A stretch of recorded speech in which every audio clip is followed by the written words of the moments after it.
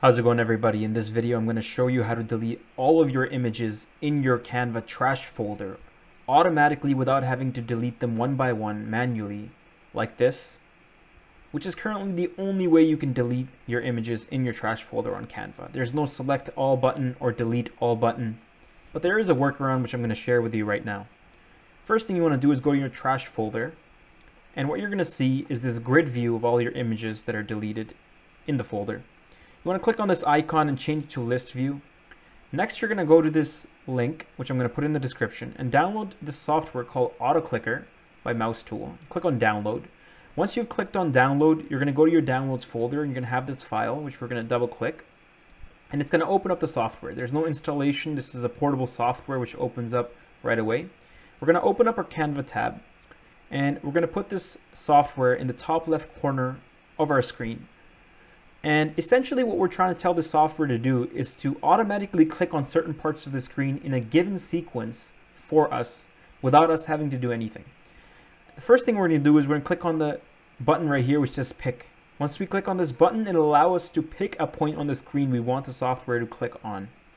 So we're going to click pick, software goes away, we got our screen here, and as you can see, as I scroll my cursor, you can see these coordinates beside the cursor, these numeric values which are changing, and those are the coordinates of that exact point on the screen. So we're going to click these three dots because this is how you delete a photo on Canva. So this is the first click we want the software to do automatically for us. Once we do that, as you can see, I clicked and the software opened back up. It gave us the coordinates for that point on the screen, and we're going to click on add position. That's going to add that specific click to this queued cursor positions chart right over here. Next, we're going to click on pick again, and this time we're going to click on delete permanently because that's the next thing we want our software to click. Once we do that, program opens back up. We got different coordinates now, and we're going to simply click on add position again. Finally, we need to click on pick again and click delete permanently. And as we click on that, we can see we got new coordinates right here, and we're going to click add position.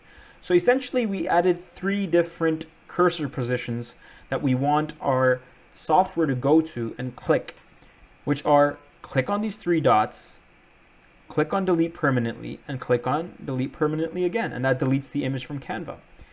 And we want our software to repeat this behavior over and over again. So the last thing we're going to change is the number of repeats, and you can set this to whatever you want. I'm going to put it to 1,000 because I believe I have around 800 images in my trash folder here.